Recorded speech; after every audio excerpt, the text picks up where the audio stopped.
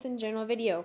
Today I'm back with another video about the Apple M1 computer, and I think this is going to be helpful for not only me but for you guys if you're looking to buy a brand new Apple M1 CPU. It's kind of like a website showcase, and the website is called Is Apple Silicon Ready? Now, I'm not endorsed by these people at all. I just found this website quite helpful and maybe be helpful for you guys. Sorry if you hear rain in the background. It's kind of raining at our house right now, but I still wanted to make a video. So, so this website is https is applesiliconready.com. So it kind of shows you some of the apps that are ready for Apple Silicon or ones that run fine in Rosetta 2, which Rosetta 2 is kind of like, if you didn't know, it's kind of like a program that lets x86 based programs, or otherwise Intel programs, to run on the Apple M1 CPU, because the M1 CPU runs on an architecture known as ARM.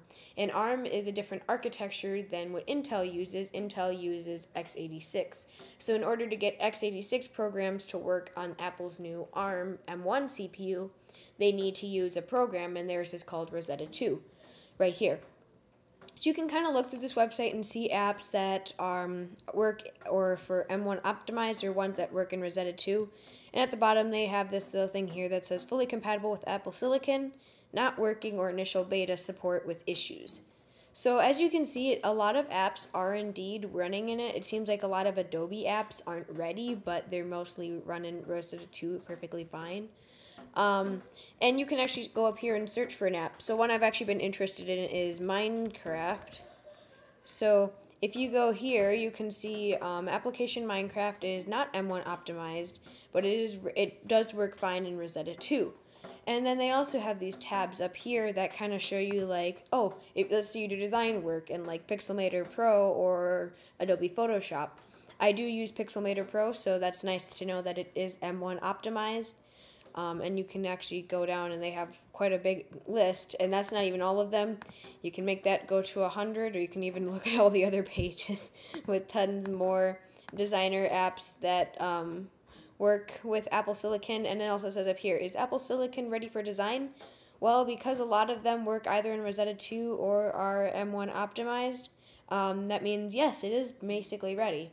And then otherwise, for video production, which is probably where I would be, almost is for that one. And it's actually nice to know that the program that I use to make my videos, DaVinci Resolve, is M1 optimized with version 17, which is DaVinci Resolve 17 is their new one, as well as these are programs that I use as well as Handbrake and VLC. I used to use ScreenFlow when it was a free program a long time ago.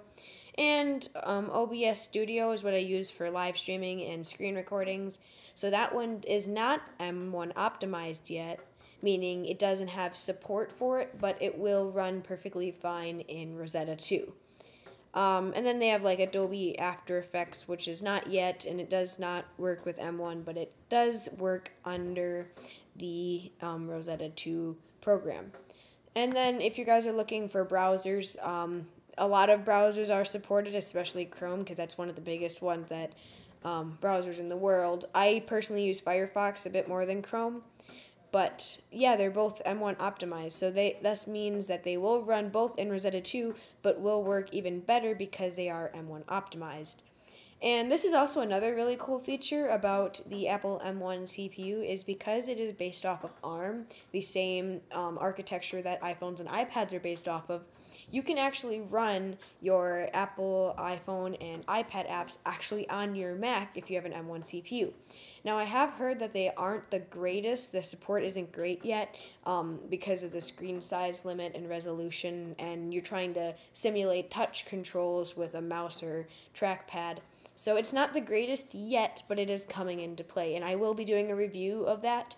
As I did post a video, I'll have a link to it above right now in a card, talking about I'm looking to buy a new computer, as my current computer is not good for video editing. It takes overnight to render videos. Editing is super choppy, and I'm really looking for a brand new computer because the current one I use is from 2010.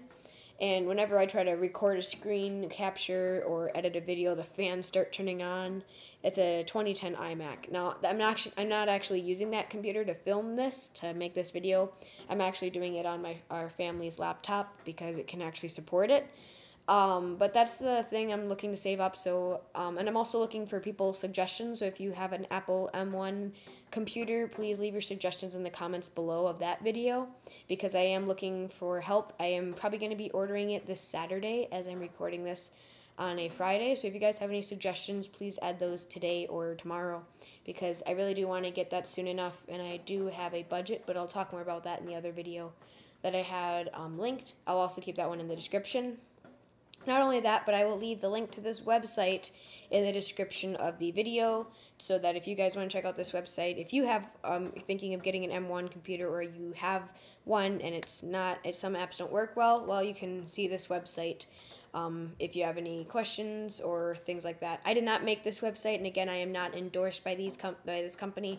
I just thought it was a fun website that I found that definitely gave me a lot of resources when I was thinking of getting the M1 compared to an Apple Intel Mac. But yeah, thank you guys all for watching. Have a great rest of your day, and goodbye.